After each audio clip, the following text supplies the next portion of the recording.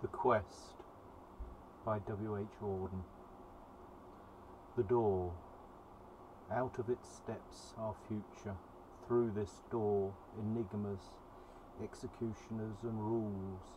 Her Majesty in a bad temper, or a red-nosed fool who makes a fool of fools. Great person's eye, it in the twilight, for a past it might so carelessly let in. A window with a missionary grin, the foaming inundation at a roar. We pile our all against it when afraid, and beat upon its panels when we die.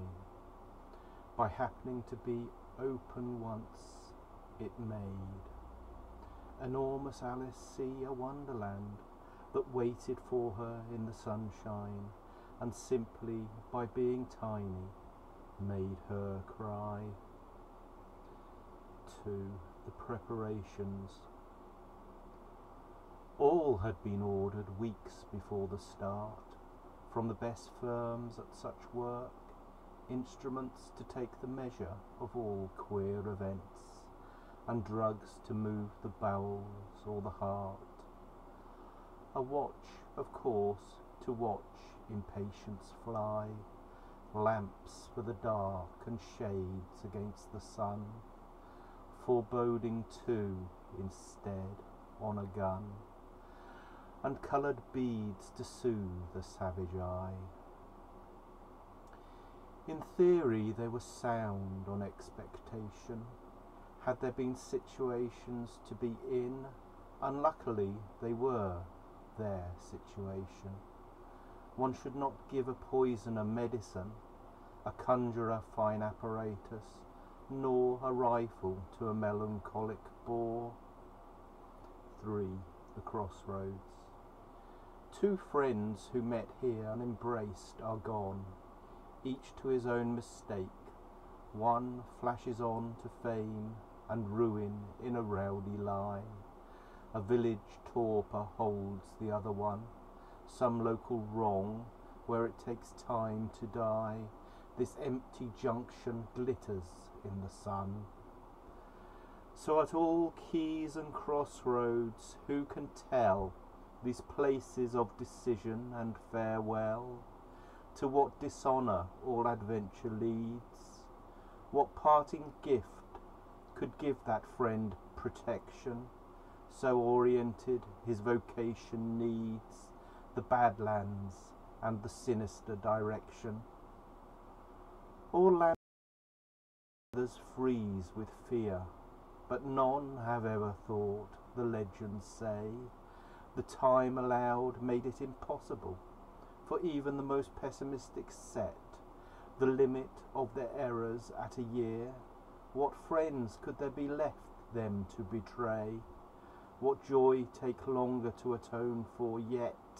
Who could complete without the extra day the journey that should take no time at all?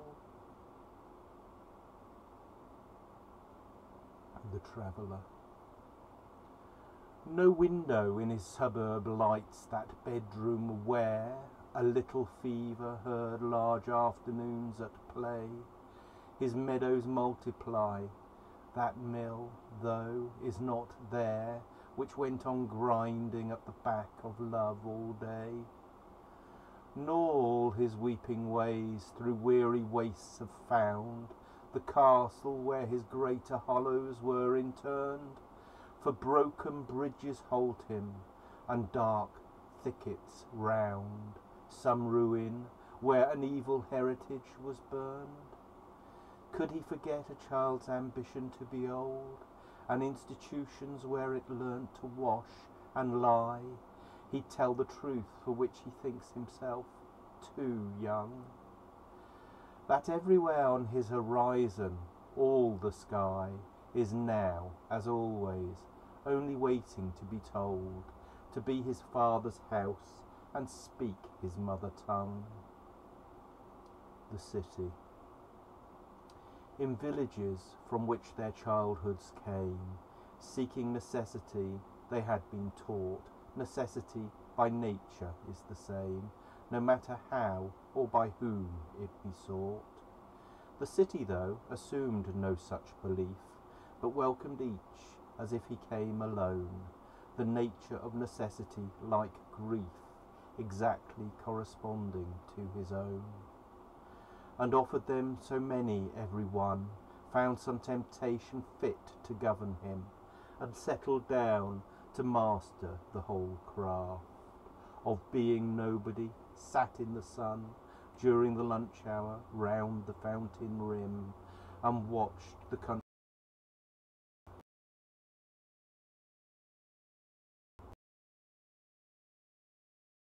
ashamed to be the darling of his grief.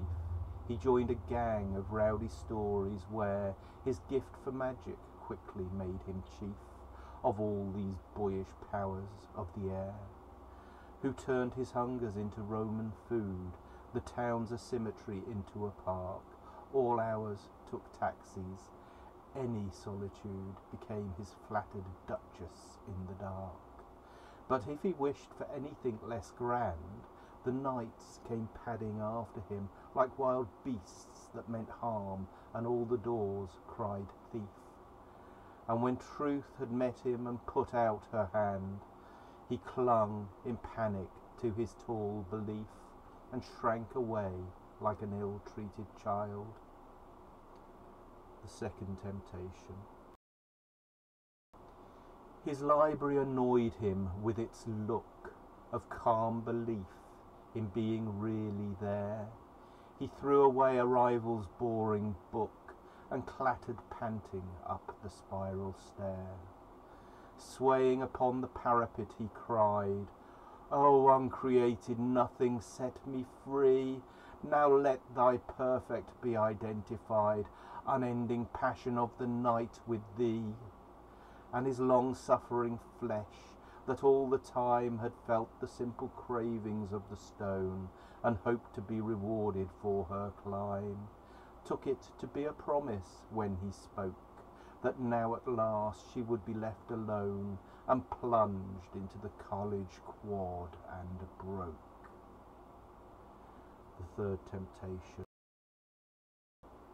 He watched with all his organs of concern how princes walk, what wives and children say, reopened old graves in his heart to learn what laws the dead had died to disobey, and came reluctantly to his conclusion: all the armchair philosophies are false. To love another adds to the confusion. The song of mercy is the devil's waltz. All that he put his hands to prospered so, that soon he was the very king of creatures, yet in an autumn nightmare trembled for. Approaching down a ruined corridor, strode someone with his own distorted features, who wept and grew enormous and cried woe. The Tower. This is an architecture for the old. Thus heaven was attacked by the afraid. So once unconsciously a virgin made her maidenhead conspicuous to a god. Here on dark nights, while worlds of triumph sleep, lost love in abstract speculation burns, an exiled will to politics returns, in epic verse that makes its traitors weep. Yet many come to wish their tower a well, for those who dread to drown of thirst may die, those who see all become invisible. Here great magicians caught in their own spell long for a natural climate as they sigh, beware of magic to the passers-by. The presumptuous. They noted that virginity was needed to trap the unicorn in every case, but not that of those virgins who succeeded. A high percentage had an ugly face. The hero was as daring as they thought him, but his peculiar boyhood missed them all. The angel of a broken leg, had taught him the right precautions to avoid a fall. So in presumption that set forth alone on what for them was not compulsory, and stuck halfway to settle in some cave with desert lions to domesticity, or turned aside to be absurdly brave and met the ogre and were turned to stone. The average. His peasant parents killed themselves with toil to let their darling leave a stingy soil, for any of those fine professions which encourage shallow breathing and grow rich. The pressure of their fond ambition made their shy and country-loving child afraid. No sensible career was good enough, only a hero could deserve such love. So here he was, without maps or supplies, 100 miles from any decent town. The desert glared into his bloodshot eyes. The silence roared displeasure. Looking down, he saw the shadow of an average man attempting the exceptional, and ran. Vocation. Incredulous, he stared at the amused official, writing down his name among those whose request to suffer was refused. The pen ceased scratching, though he came too late to join the martyrs. There was still a place among the tempters for a caustic tongue, to test the resolution of the young with tales of the small failings of the great, and shame the eager with ironic praise. Though mirrors might be hateful for a while, women and books would teach his middle age the fencing wit of an informal style, to keep the silences at bay and cage his pacing manias in a worldly smile.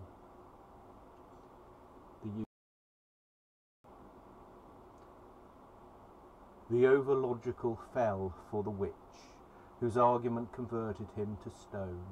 Thieves rapidly absorbed the over-rich, the over-popular went mad alone, and kisses brutalized the over-male.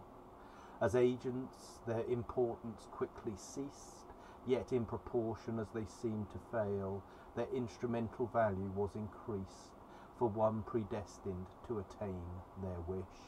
By standing stones the blind can feel their way, wild dogs compel the cowardly to fight, beggars assist the slow to travel light, and even madmen manage to convey unwelcome truths in lonely gibberish. The Way. Fresh addenda are publicized every day to the Encyclopedia of the Way, linguistic notes and scientific explanations, and texts for schools with modernized spelling and illustrations. Now everyone knows the hero must choose the old horse, abstain from liquor and sexual intercourse, and look out for a stranded fish to be kind to. Now everyone thinks he could find, had he a mind to, the way through the waste to the chapel in the rock, for a vision of the triple rainbow or the astral clock. Forgetting his information comes mostly from married men who liked fishing and a flutter on the horses now and then. And now, how reliable can any truth be that is got by observing oneself and then just inserting a knot? The Lucky.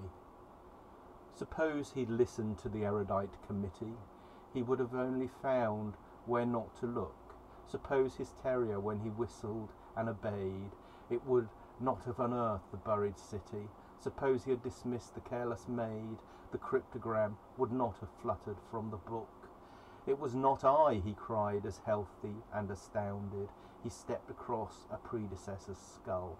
A nonsense jingle simply came into my head and left the intellectual sphinx dumbfounded. I won the queen because my hair was red. The terrible adventure is a little dull. Hence failure's torment. Was I doomed in any case, or would I not have failed had I believed in grace? The hero.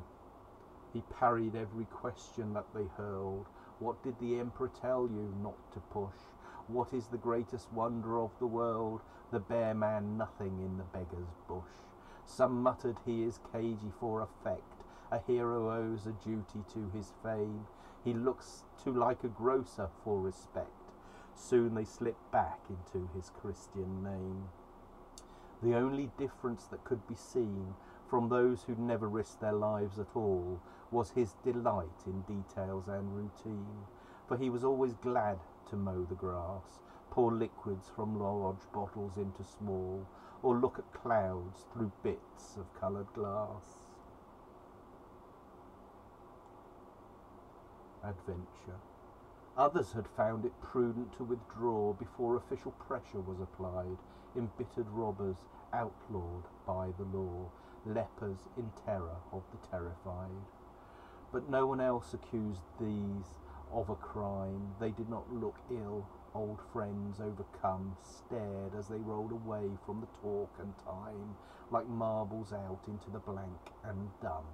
The crowd clung all the closer to convention, sunshine and horses, for the sane know why the even numbers should ignore the odd. The nameless is what no free people mention. Successful men know better than to try to see the face of their absconded God. Spinning upon their central thirst like tops, they went the negative way towards the dry. By empty caves beneath an empty sky, they emptied out their memories like slops, which made a foul marsh as they dried to death, where monsters bred who forced them to forget the lovelies their consent avoided, yet still praising the absurd with their last breath. They seeded out into their miracles. The images of each grotesque temptation became some painter's happiest inspiration, and barren wives and burning virgins came to drink the pure cold water of their wells and wish for beaux and children in their name. The waters. Poet, oracle and wit, like unsuccessful anglers by their ponds of appreciation sit, baiting with the wrong request the vectors of their interest. At nightfall tell the anglers lie. With time in tempest everywhere, to rafts of frail assumption cling the saintly and the insecure. Enraged phenomena bear down in overwhelming waves to drown both sufferer and suffering. The waters long to hear our question put, which would release their longed for answer. But the garden. Within these gates all opening begins. White shouts and flickers through its green and red, where children play at 7 earnest sins, and dogs believe their tall conditions dead. Here adolescence into number breaks, the perfect circle time can draw on stone, and flesh forgives division as it makes another's moment of consent its own. All journeys die here, wish and weight are lifted, where often round some old maid's desolation roses have flung their glory like a cloak.